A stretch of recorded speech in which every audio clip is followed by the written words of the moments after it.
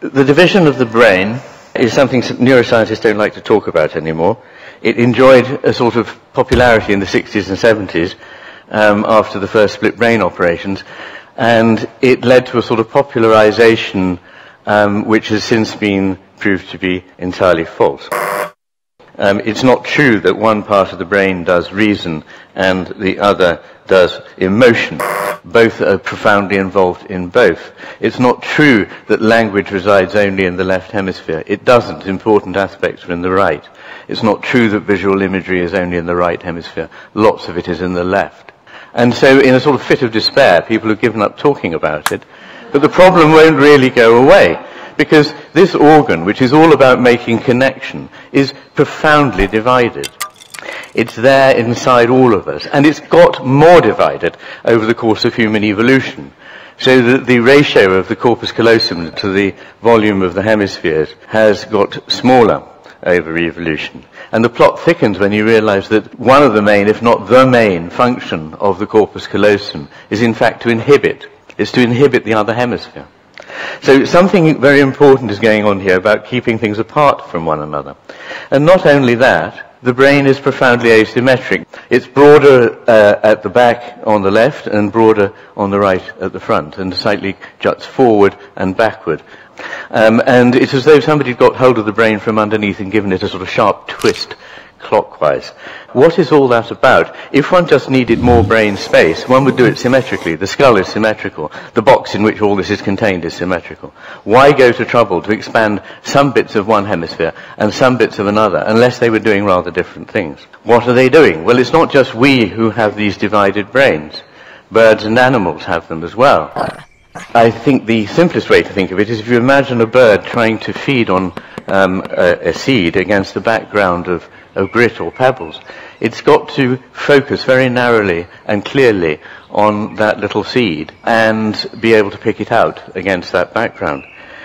But it's also, if it's going to stay alive, it's got to actually keep a quite different kind of attention open. It's got to be on the lookout for predators or for friends, for conspecifics, but for whatever else is going on. Now, it seems that birds and animals quite reliably use their left hemisphere for this narrow focused attention to something it already knows is of importance to it. And they keep their right hemisphere vigilant broadly for whatever might be without any commitment as to what that might be. And they also use their right hemispheres for making connections with the world. So they approach their mates and bond with their mates more using the right hemisphere. But then you come to the humans. And it's true that actually in humans too, this kind of attention is one of the big differences. The right hemisphere gives sustained, broad, open vigilance, alertness, where the left hemisphere gives narrow, sharply focused attention to detail. And people who lose their right hemispheres have a pathological narrowing of the window of attention. But humans are different. The big thing about humans is their frontal lobes. And the purpose of that part of the brain? To inhibit the rest of the brain, to stop the immediate happening. So standing back in time and space from the immediacy of experience. And that enables us to do two things. It enables us to do what neuroscientists are always telling us we're very good at, which is outwitting the other party, being Machiavellian. And that's interesting to me, because that's absolutely right. We can read other people's minds and intentions, and if we so want to, we can deceive them. But the bit that's always curiously missed out here is that it also enables us to empathize for the first time, because there's a sort of necessary distance from the world. If you're right up against it, you just bite. But if you can stand back and see that other individual is an individual like me, who might have interests and values and feelings like mine, then you can make a bond. There's a sort of necessary distance, as there is in reading. Too close, you can't see anything. Too far, you can't read it. So the distance from the world that is provided is profoundly creative of all that is human, both the Machiavellian and the Erasmian. Now, to do the Machiavellian stuff, to manipulate the world, which is very important, we need to be able to interact with the world and use it for our benefit. Food is the starting point. But we also, with our left hemispheres, grasp, using our right hands, things and make tools. We also use that part of language to grasp things, as we say. It pins them down. So when we already know something's important and we want to be precise about it, we use our left hemispheres in that way. And to do that, we need a simplified version of reality. It's no good if you're fighting a campaign, having all the information on all the plant species that grow in the terrain of battle. What you need is to know the specifics of where certain things are that matter to you, and so you have a map and you have little flags. It's not reality, but it works better. The newness of the right hemisphere makes it a devil's advocate. It's always on the lookout for things that might be different from our expectations. It sees things in context. It understands implicit meaning, metaphor, body language, emotional expression in the face. It deals with an embodied world, in which we stand embodied in relation to a world that is concrete. It understands individuals, not just categories. It actually has a disposition for the living rather than the mechanical. And this is so marked that even in a left-hander who is actually using their right hemisphere in daily life to manipulate tools with their left hand, it is their left hemisphere, not their right hemisphere, in which tools and machines are coded. So this is very interesting. And it changes the view of the body. The body becomes an assemblage of parts in the left hemisphere.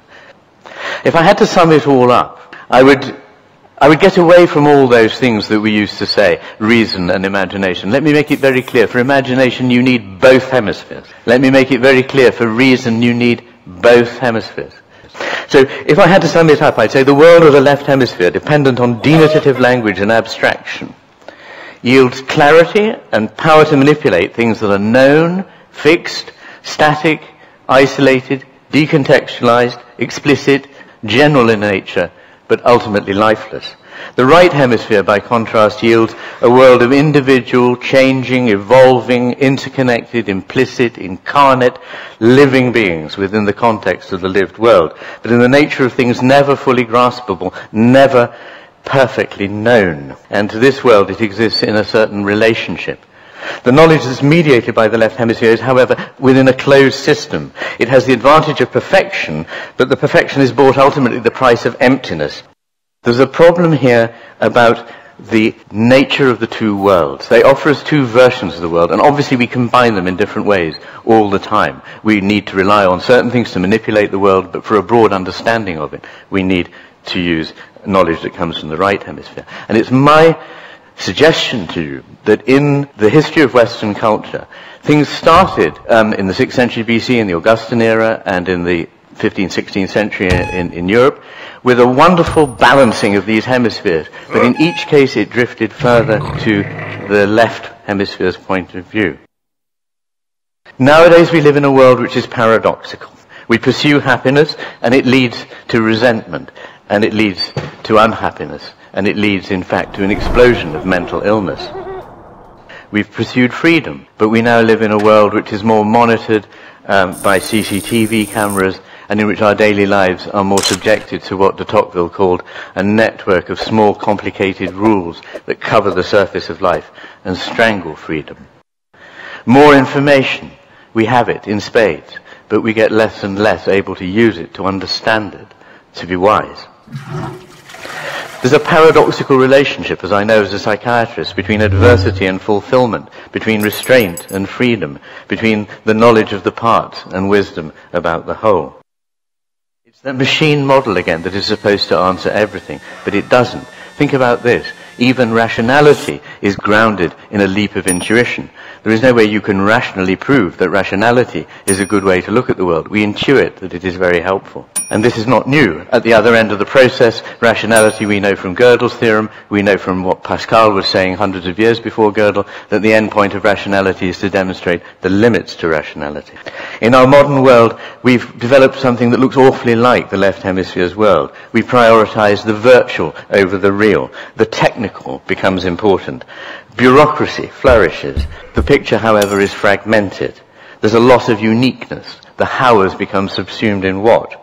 And the need for control leads to a paranoia in society that we need to govern and control everything.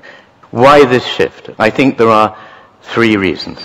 One is the left hemisphere's talk is very convincing because it shaved everything that it doesn't find fits with its model off and cut it out.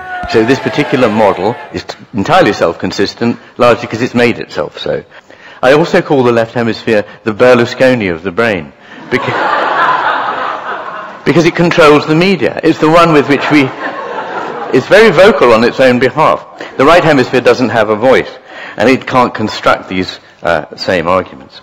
And I also think, rather more importantly, there's a sort of hall of mirrors effect. The more we get trapped into this, the more we undercut and ironize things that might have led us out of it. And we just get reflected back into more of what we know about what we know about what we know. And I just want to make it clear, I'm not against whatever it is the left hemisphere has to offer. Nobody could be more passionate in an age in which we neglect reason and we neglect careful use of language. Nobody could be more passionate than myself about language and about reason. It's just that I'm even more passionate about the right hemisphere and the need to return what that knows to a broader context. It turned out that Einstein's thinking somehow presaged this thing about the structure of the brain. He said, the intuitive mind is a sacred gift, and the rational mind is a faithful servant.